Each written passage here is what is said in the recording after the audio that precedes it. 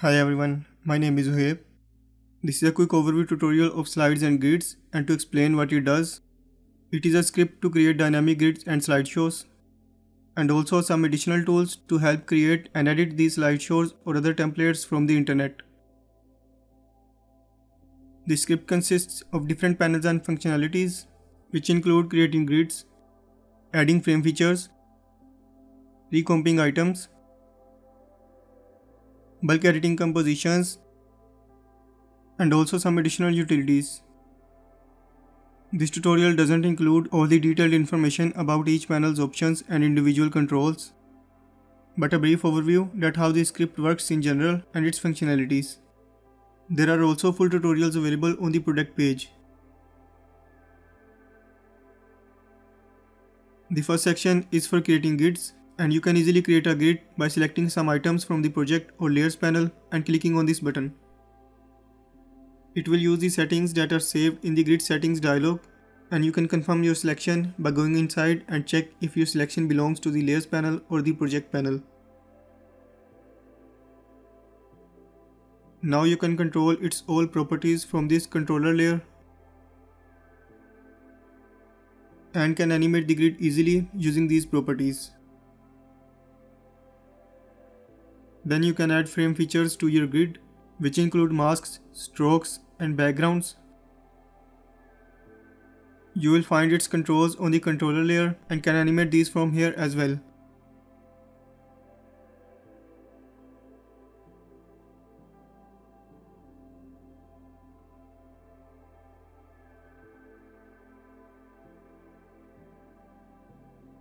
There are some additional utilities available for the grid to make your workflow faster and manage the grid easily.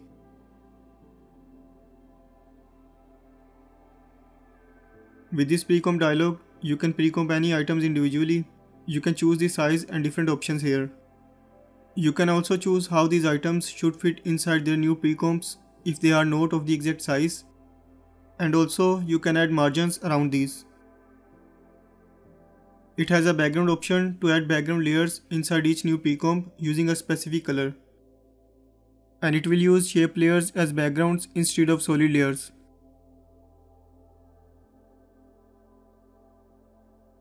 The bulk edit comps feature is extremely helpful to edit composition placeholders in templates you download from the internet or in any of your projects.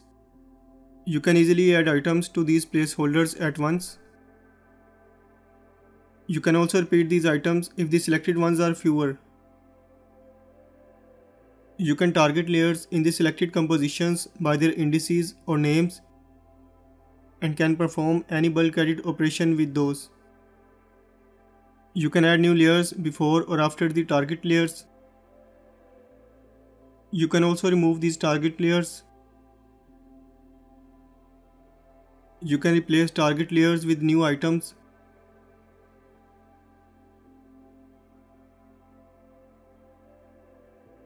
And you can make these target layers visible only temporarily.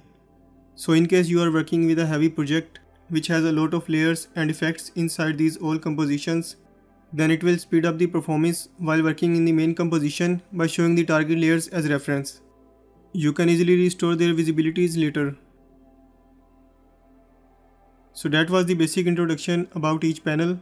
You can watch their individual tutorials from the product page. A PDF user guide is also included. Or if you want to check a short description of these options, then visit the help dialog inside each panel. You can contact us for any queries, help or feedback using this button. Thanks for watching and see you later.